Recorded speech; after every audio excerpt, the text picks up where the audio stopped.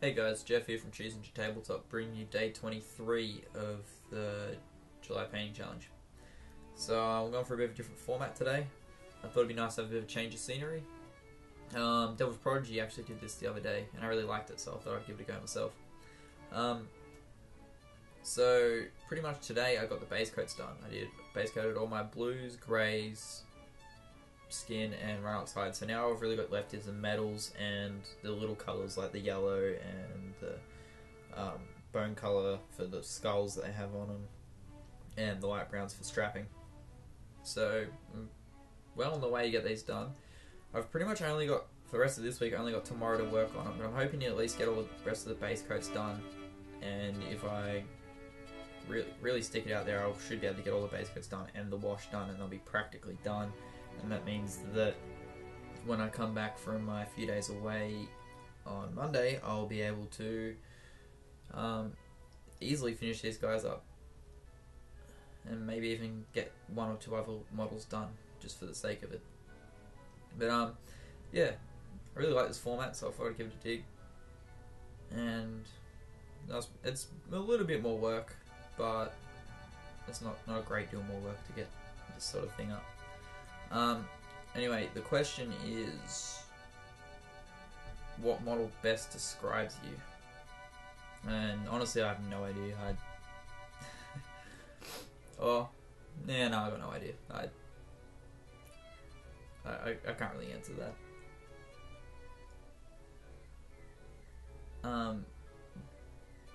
Let me think. Oh, I've got this one little model. I won't be able to get a picture in for this video, but I do have this one little model that's like he's a guy and he's sitting on a log and he's sort of just whittling away at some wood. I guess that kind of best describes me. He's sort of chilled out, pretty laid back, just doing his thing. Yeah.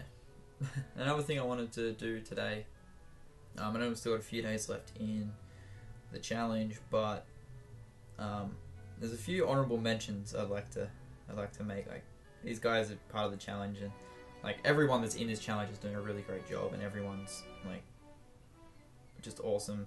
Like, they're all great people, and you've got great videos and stuff. But these guys are just guys that have really stood out above the rest for me. This first one is Old Git. I'm pretty sure I've not clicked on a July Painting Challenge video that hasn't had a comment from him on it. Now, correct me if I'm wrong, but he's just, he's really putting in the effort to get his videos up and to help keep everyone else in the challenge motivated, and I think that's really awesome. That's, that deserves a good mention. So all these will have links either in the description, or I might try and get fancy and do some thing like overlays on the video. I don't know yet. We'll see. Another honourable mention would have to go to, I don't know how it's pronounced. I'm just going to spell it. It's Xefaa or something. Xefaa, I guess you'd pronounce it.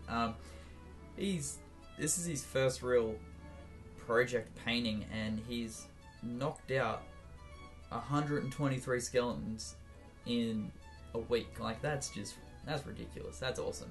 I think like he's done such a great job, and yeah, he's also a really cool bloke.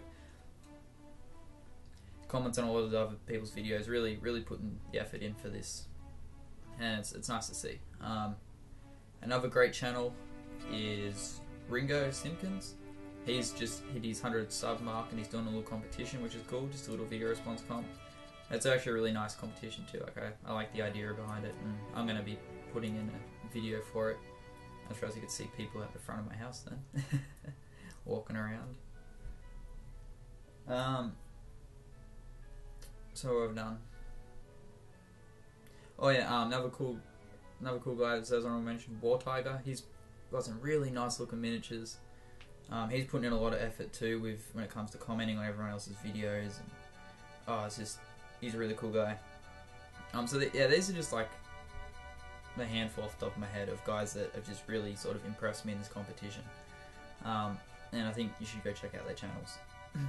Everyone in this competition has done an awesome job. Yeah, everyone's done a phenomenal job. So I'm just gonna leave that there and just let the rest of the video go with just some music. So I'll catch you guys tomorrow for the 24th.